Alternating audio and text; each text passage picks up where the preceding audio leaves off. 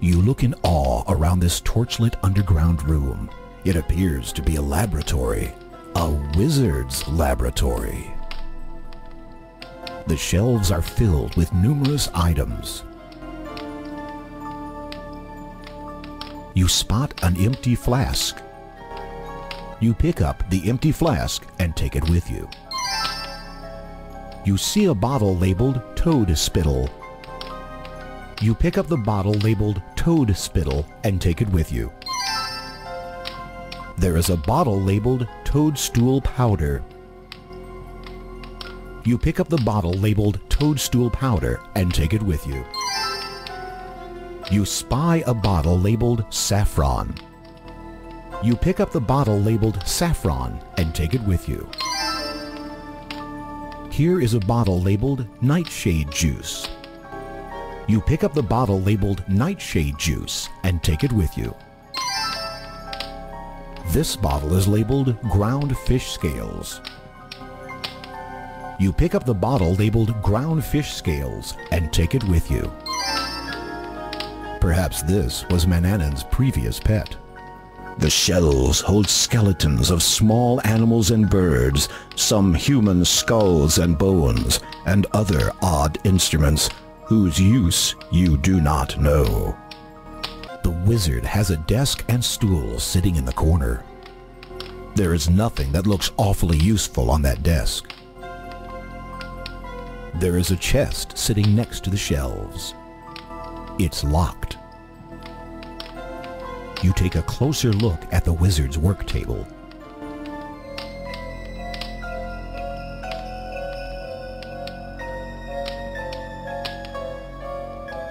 Covered with gold trimmings, the old book's leather cover is cracked and worn, its pages yellowed and brittle. The title, however, is clear: The Sorcery of Old. You eagerly thumb through page after page of what you assume to be magic formulas. The ink of the old handwriting is faint and barely readable. Most of the formulas are indecipherable, but a few are in a language you know. You treat the old book with great care, as you can tell it contains recipes for some very old and powerful magic spells. Your hands shake as you realize this book could be the key to your escape from the evil Manannan.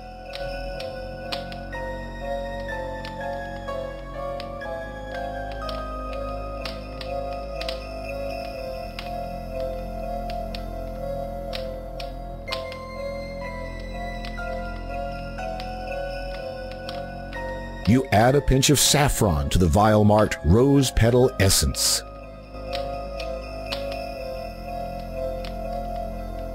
With trepidation, you prepare to recite the Flying Like an Eagle or a Fly incantation.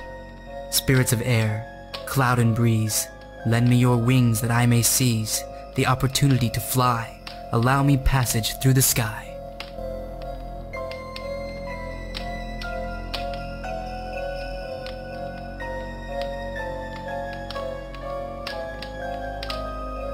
You wave the magic wand over the vial of Rose Petal Essence.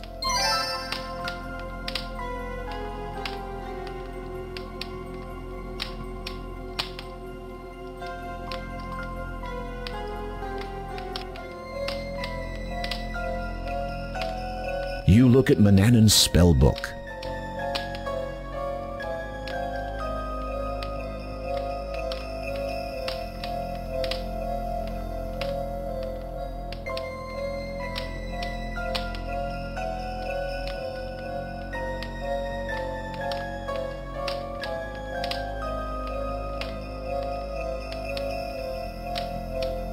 You pour the cup of ocean water into the bowl.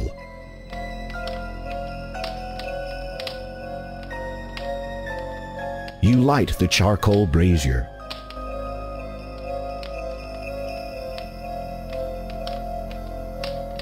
You place the bowl of ocean water on the charcoal brazier. You remove the bowl before it starts to boil.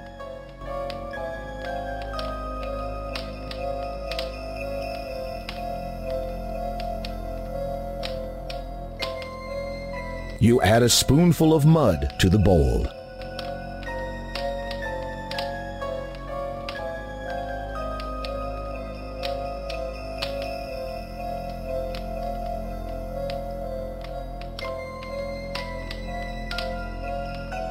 The cream-colored toadstool powder is finely textured and nearly odorless.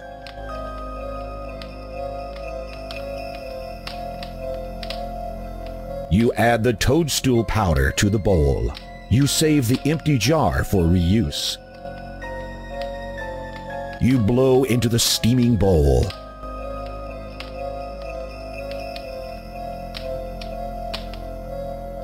With trepidation, you prepare to recite the Brewing a Storm incantation.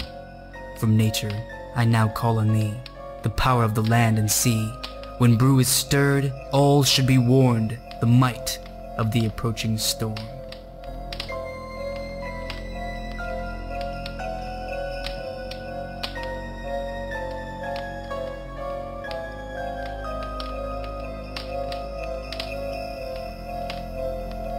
You wave the magic wand over the bowl.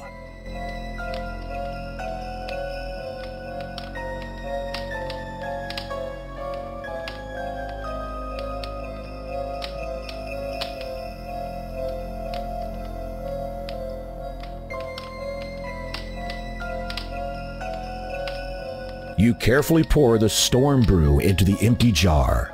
The charcoal brazier burns out.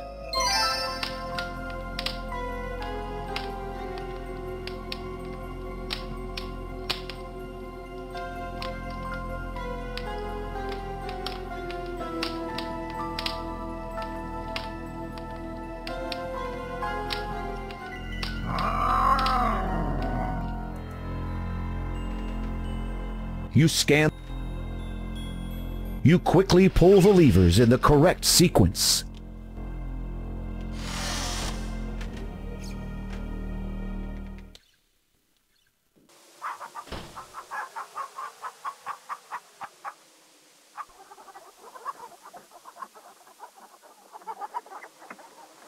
You pull out your magic map. You feel a strange pulling sensation.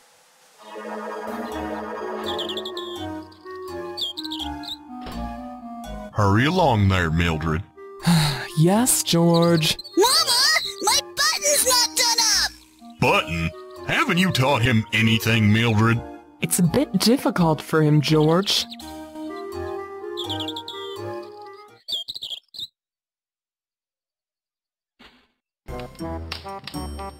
Just right. So you take it with you.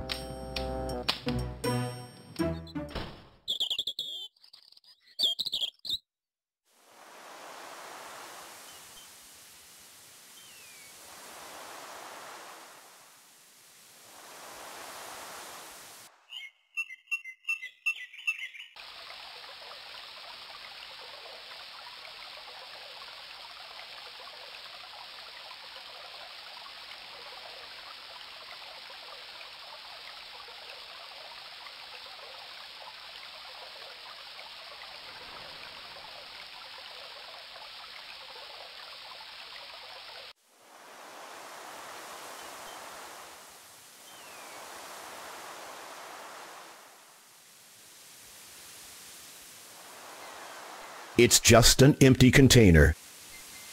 You can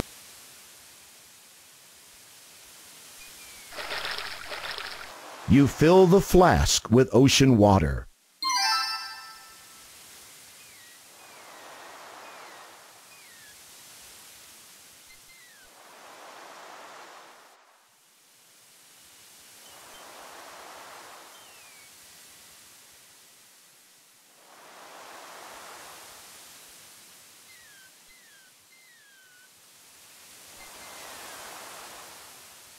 The eagle's tail.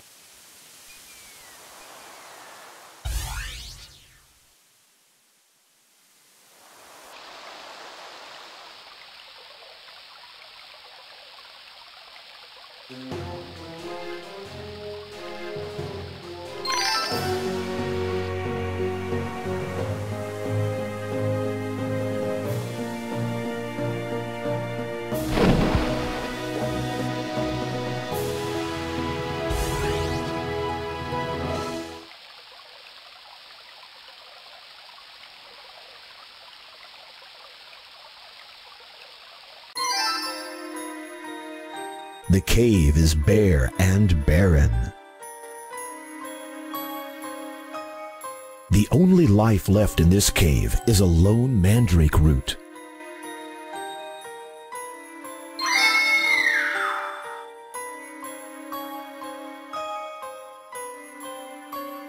The strange woman stands before you expectantly. Her ageless face is tranquil, but there's faint urgency behind her gaze. Welcome, young one. I saw you through the telescope, but it was a dream. Neither dreaming nor awake. Yet it was I you saw. Who are you? You may think of me as an oracle. Beyond that lies knowledge I cannot impart. A better question for you to ask is, who am I? I do not understand. Do you know your identity?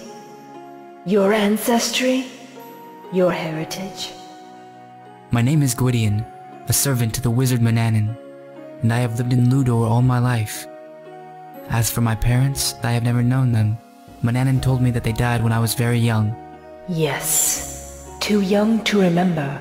Too small to resist. I don't understand. A lie lurks in shadow and gives way to the luminance of truth. The time has come for your enlightenment. Hello? Where am I? These are but visions of light long faded. Observe what you may, but the time of influence has passed. The child of the cradle stirs, as if the air has become too cold for him. You wonder if you could stand a closer look. Manannan. I thank the Father for this timely gift. No! I was that boy. Manannan abducted me. Everything he told me was a lie. I need to know more. Tell me. Then speak, my child. Ask.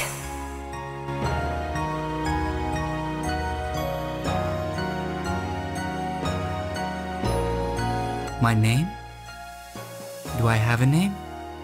Other than the one Manannan gave me, I mean? Your name is Alexander. Prince Alexander. You are heir to your father's throne. My father is a king? Yes, a very good and noble one. It may come to pass that you shall meet him. Where do I come from? You hail from the kingdom of Daventry. Once, it was a place of great beauty. Oldest is the magic that lies deep within that realm, and the earliest histories are connected to it. An important part it is to play in great events to come, but this should not concern you. The land has suffered much in recent times, and must be healed.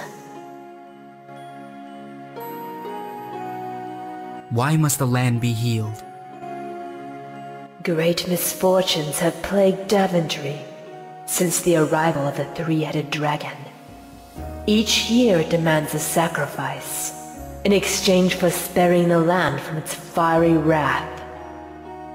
At first, the king refused, and now, years later, the land burns still from the dragon's flame. How may it be healed? The power to do so can be found in a place once linked to the greater land. You will come to it in time, where your value shall be measured by the way you measure value. Come again? You will know when it is time to know. Why does the king do nothing?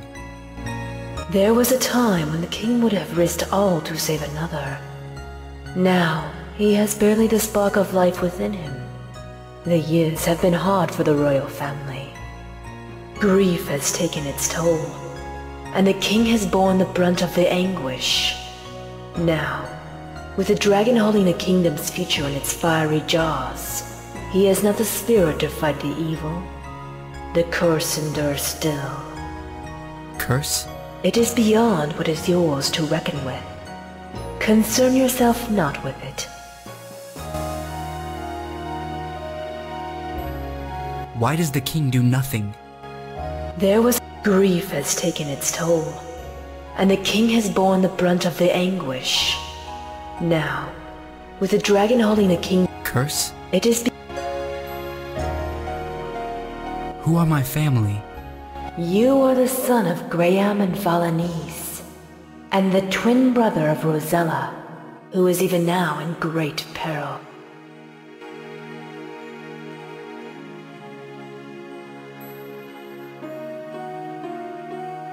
A sister. In peril, did you say? The dragon came and took nest upon the highest summit. From there, it receives its dues. Lately, its price is the highest yet. Rosella. Yes, she is to be the next sacrifice.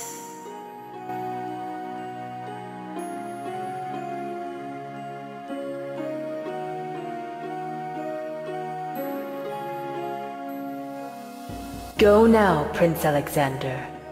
Deal with your enslaver, and venture forth to aid your family at a time they need you most. Thank you, Oracle.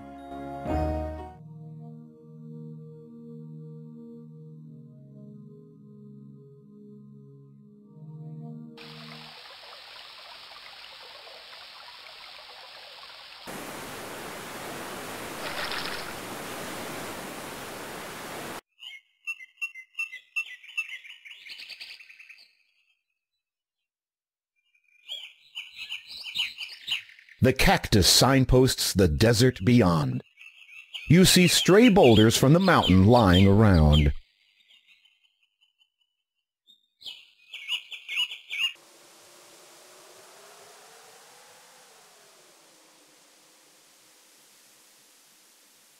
This cactus is of a spineless variety.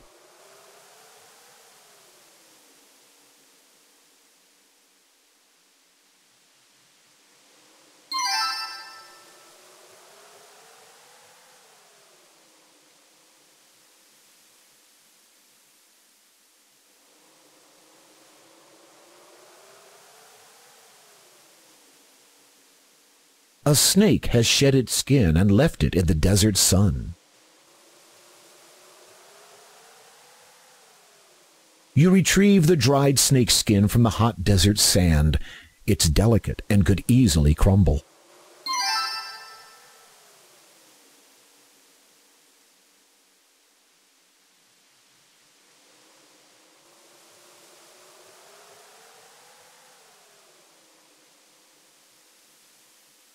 An ancient door has been set into the cliff face. You don't see that every day.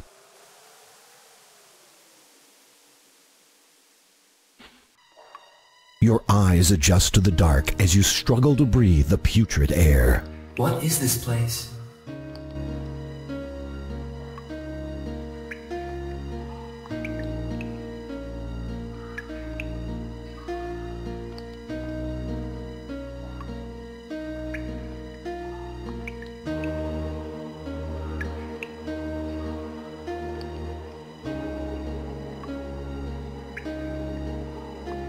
Who comes to my den?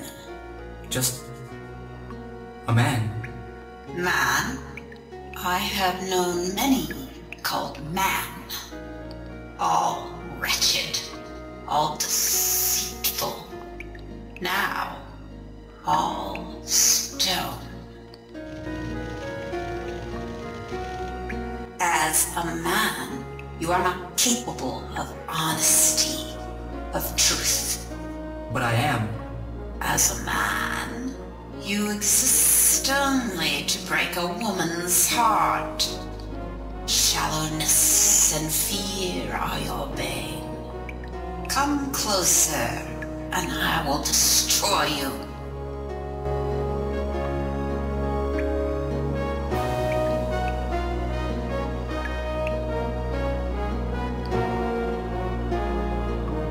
A perfectly smooth, uniquely colored stone sits upon a natural pedestal.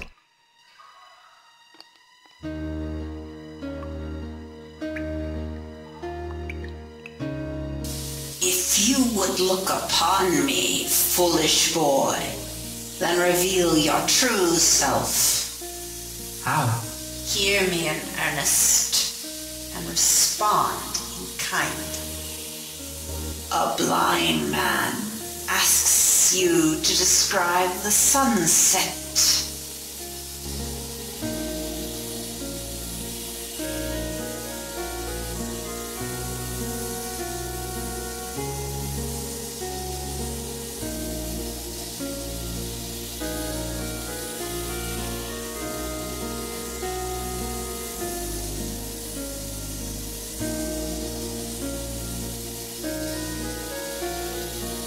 A poor girl offers to sell you a rotten apple from her basket.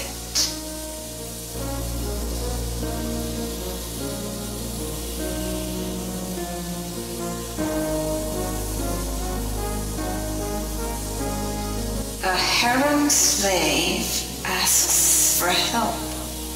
Her master will beat her once he learns of her escape. She offers her services.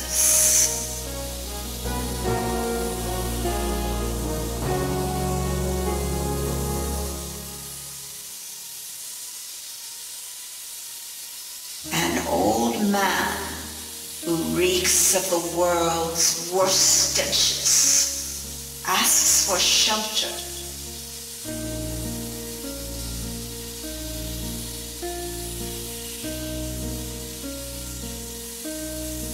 After many years of correspondence with a lady, you propose.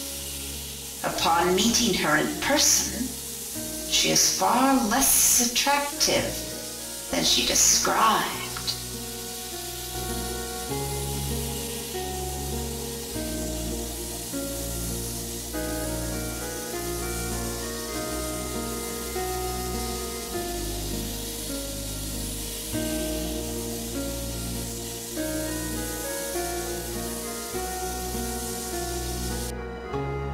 You are not repelled by me?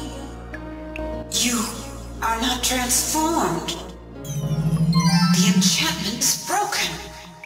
Forgive me. I have been too hasty in appraising you.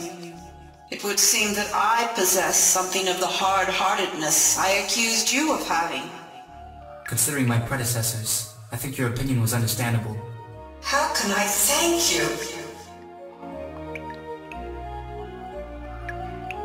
The woman's true form is one. Please, there must be something I can do, or offer you perhaps.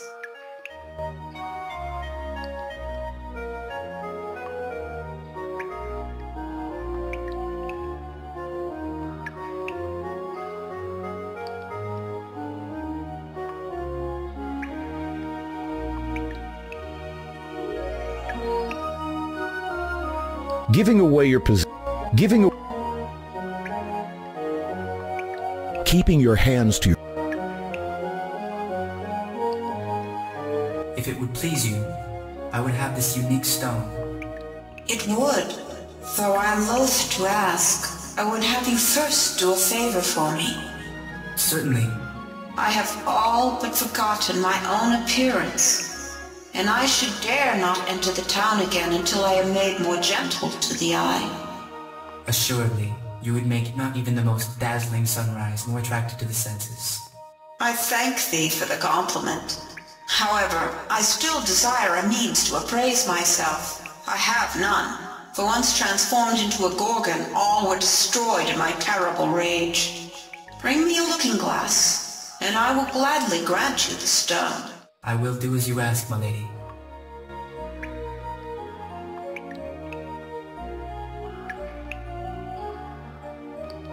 I am most grateful to you. You may have the stone if that is your will. Thank you, my lady.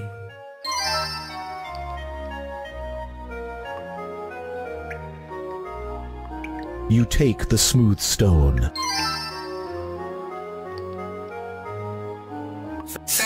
good sir. Yet before we part, I wish to make mention of something I have sensed in your aura. Whatever wretched life you have thus far lived, I feel a great change encroaching upon you soon. For good or ill, I know not. Heed well my advice. Beware those who would offer help, particularly if such should bear a price. I thank you, milady.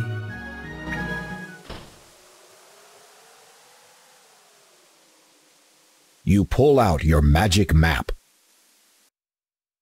You feel a strange pulling sensation.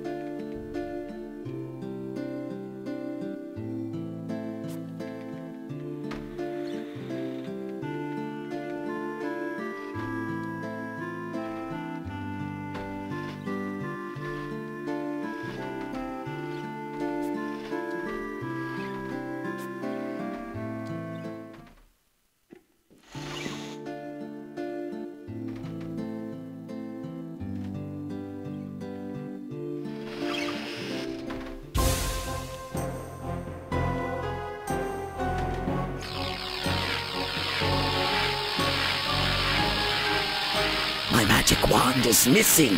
You will pay for your insolence.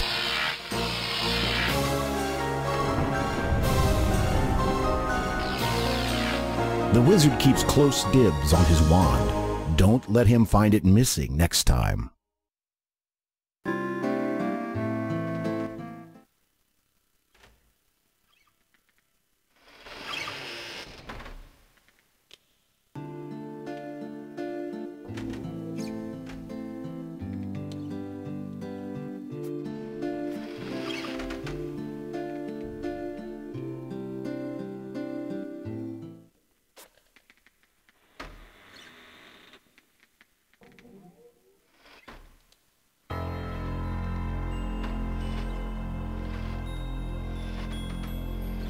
You unlock. You carefully replace the map. The cabinet.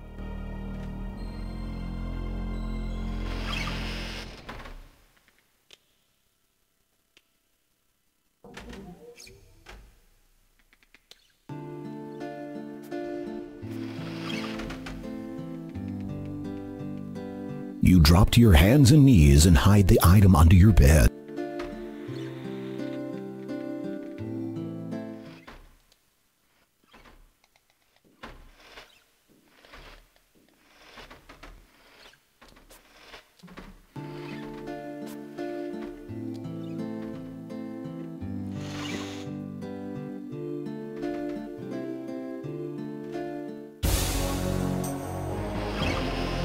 I am hungry. Prepare me a meal at once.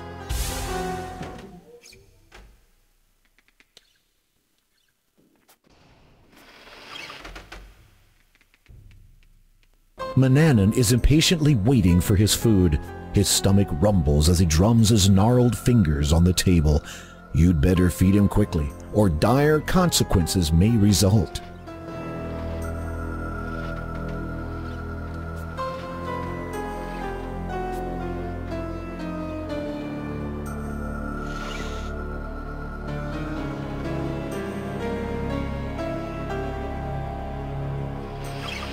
I'm curious, Master. A dangerous mindset, boy. I know, but I was wondering, how powerful are you?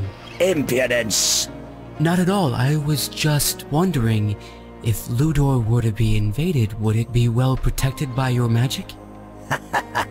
Of course, irrelevant though that notion is, invaders would never reach these shores. My spells over the wind and weather would destroy any hostiles long before they caught sight of this land. You surmise that you won't be taking any boat trips while he's around. As for invaders from the west, they would only meet their demise in the endless scorched wasteland. And even if they endured, they would never survive an encounter with that desert beauty. Manannan's mouth flickers upwards slightly in an odd manner. You suppress the urge to probe his mind more on the subject.